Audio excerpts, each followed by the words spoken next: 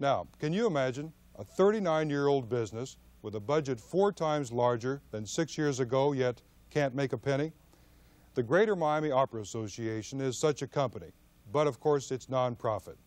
Nancy Solomon went backstage and found that opera business is hard work that enhances the arts, but more importantly, perhaps, promotes growth in South Florida's economy.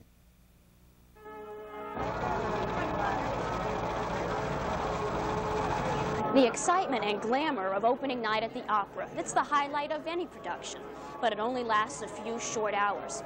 What isn't so glamorous are the months of preparation it takes to get a production like this off the ground. Let's go back just 1 week and I'll show you what I mean. 1 and 2 and 1. Folks, it's a C natural, the third note. And one of you plays half a C sharp. 1 week from now, the symphony orchestra must play as one instrument in Die Fledermaus, a comic opera. Guest conductor Franz Ahlers rehearses the musicians note by note. The 50-piece orchestra is expensive to assemble, rehearse, and perform. But by now, time and money have already been spent on, among other important details, designing costumes and sets, contracting talent, and setting schedules. General Manager Robert Herman says the scope of creative talent and labor makes opera the most expensive cultural activity in South Florida. You know, if you compare the cost of the opera to the Philharmonic, well, the Philharmonic is a symphony orchestra. We've got a symphony orchestra, but that's only a small part of our operation. We've got a theater company. And get really close to it. And get really close. And we've got a ballet company. We've got a chorus.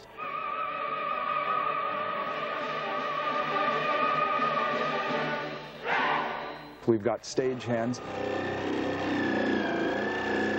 We've got an activity that contains so many more people than any other one of the normal cultural activities.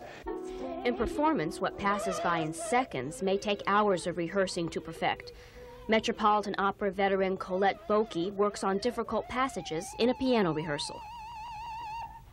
Our lady's maid. Would it be better if I repeated twice? Namely? Instead of was I born the second time, must I be a lady's maid? Now, which one? I don't dig you. The budget this season is $2.4 million. That's not much compared to the Met in New York. The Metropolitan Opera spends roughly 4 times as much as Miami for every production. Despite a slim budget, this company imports big names like internationally famous Beverly Sills. Her performance in Die Fledermaus here is one of her last on stage before she retires in the fall. Sills says Miami stands out from other regional opera companies by allowing adequate rehearsal time. Preparation is important to her. She says she tries to give her best in performance. It's a great mistake to underestimate the intelligence of your audience. You can't put anything over on them. If the sound of your voice doesn't please them, it doesn't please them, period. They don't have to know anything about singing techniques. It's very much like looking at a painting. Well, one can't, perform 100% all the time. That's unrealistic. But I've never walked out feeling that I didn't try my damnedest to give them as much as I could. Some days, of course, for whatever reasons, you just can't function at a top level. Opening night is only days away. Meanwhile, the German wig maker weaves and curls human hair. Beverly Sills, of course, wears the red wig. Originally designed costumes get a final stitch. Singers and actors try out their parts together. It's a frenzy of activity leading up to only a few hours of entertainment. It may seem pointless to the non-opera buff, but Beverly Sills believes we have a spiritual need for beauty. Well, I think what separates the two-legged animal from the four-legged animal is something called the soul, and I think that soul has to be fed. And anything that the individual who possesses this soul feels is beauty, whether it's art, painting, sculpture, music, whatever. Right? That's how we get rid of Frosh at that moment. Opera is a part of what can be a cultural richness in a community like ours, and that richness could literally translate into dollars. If a community doesn't have a good cultural and a good educational atmosphere, it's not going to be able to draw new business. It's not going to be able to bring executives and their families into a community. They want to go where they can live and live a life that is rewarding and not just a life where they can make money. And our business community has realized that. In the last 3 years, they've turned around 180 degrees. 3 years ago, they weren't interested in being involved in the cultural community, and now the support from business is tremendous, and the interest of business is really tremendous. It's finally time for dress rehearsals just 2 days before opening night. Conductor and director make changes and occasionally stop to iron out problems. In the main plot of Die Fledermaus, Beverly Sills plays a woman who masquerades as someone else at a party. Her philandering husband thinks he's discovered a most fascinating woman.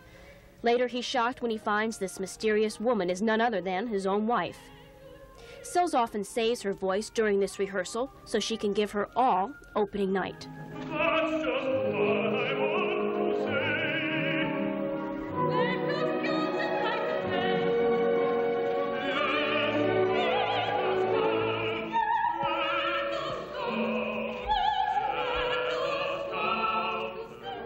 Within every production, there's music, song, drama, and dance. The association is spending about $500,000 this year just taking operettas to schools and communities in 5 counties. It sees this as an investment in the future of opera in South Florida. And my philosophy is, let everybody see it once. They're not all going to like it, but they might like it. And if we don't give them that opportunity to see it, it's, I think, a failure in our service to the community. The only way to fully appreciate a performance is to see it in person. It may be more enjoyable just knowing how much work and creativity goes into a production. It's obvious opera is important to South Florida's culture. What may be more subtle is its importance to our financial future.